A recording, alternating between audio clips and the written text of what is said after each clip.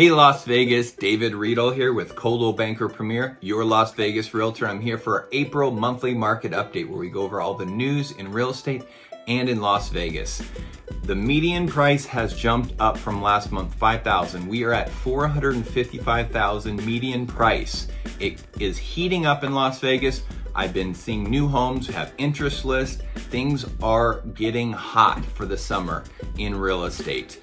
And we also have more information on the NAR settlement, which is changing the way we do real estate.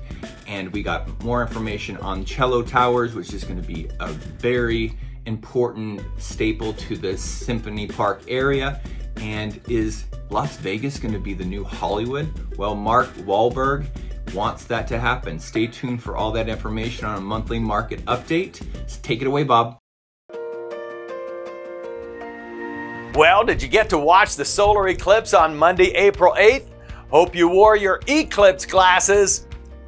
Hello and welcome to the April issue of the monthly market update. And as our stats will confirm, Southern Nevada's economy cannot be eclipsed. But before that, on behalf of our almost 300 sales professionals who you've confidently entrusted with your buying and selling needs, and with whom you've also forged great friendships, thank you for sharing your heartfelt support and concern for our livelihood in response to the huge NAR settlement that you've heard about in the news. While we all know that good news doesn't sell, you may have also discovered that accuracy in that news is often not strived for by reporters. Suffice it to say that while we greatly appreciate your concerns, we're actually excited by and welcome the changes our industry will undergo and the transparency those changes will provide. And rest assured that we will continue to provide the highest level of service and value to our clients, and we'll continue to be compensated fairly for the value we deliver. Molly and my good friend, past Coldwell Banker president, respected operator and Florida resident Budge Husky, wrote a very poignant piece aimed to clarify some of the inaccuracies of the press regarding this settlement. It's a very good read. All right, let's get to some fun stuff. A recent article released by Zero Hedge articulated the benefit of a national increase in for-sale inventory and identified the 5 states with the largest increase in listings compared to 1 year ago. Well, Nevada wasn't on that list, but was on the opposite list and at the top with the largest reduction of for-sale homes compared to last year, and speaks to the continued robust market we are experiencing. New listings did increase by 7% from February. However, new sales eclipsed that pace with an almost 15% increase from last month and are 8% ahead of last March, while new closings also increased by 9% from February, and the median sales price rose another 1% from February and stands at $465,000.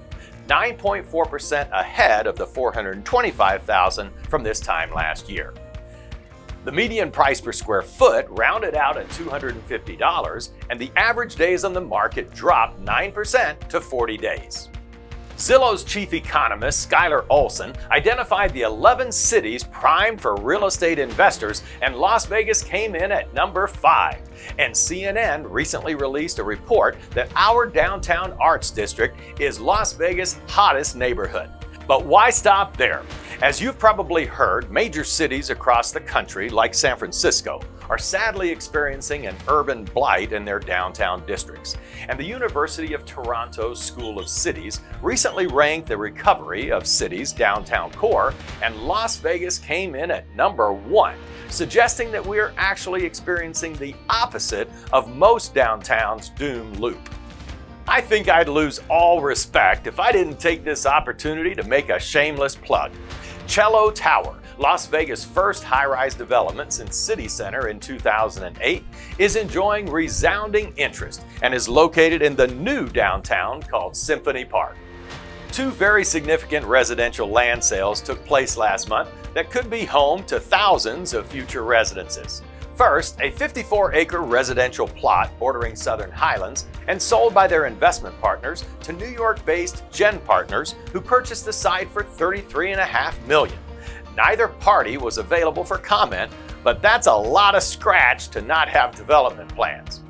Next, and a little less secretive, in what will go down as the largest land sale in 6 years, a JV partnership between home builders KB and TriPoint will purchase 454 acres from a REIT for $195 million. The property is within the Villages of Tule Springs, an 8,000 home master plan community. And finally, Las Vegas' newest and most popular resident, Mark Wahlberg, helped to broker a deal between Howard Hughes Corporation and Sony Pictures to build a $1.8 billion, 10-building, 500,000 square foot film studio consisting of an additional 100,000 square feet of supporting space and resulting in 10,000 permanent, high-paying jobs. Thank you, Marky Mark. And if you're looking for a great middle-aged supporting actor, have your people call my people. Bob, you don't have any people. It is so hard to find good help these days. Thank you once again for making us your real estate company of choice, and be sure to reach out to your Coldwell Banker sales professional for details of all the updates we synopsized today. Spring doesn't last long in our desert, so enjoy it, and we'll see you next month. Bye-bye.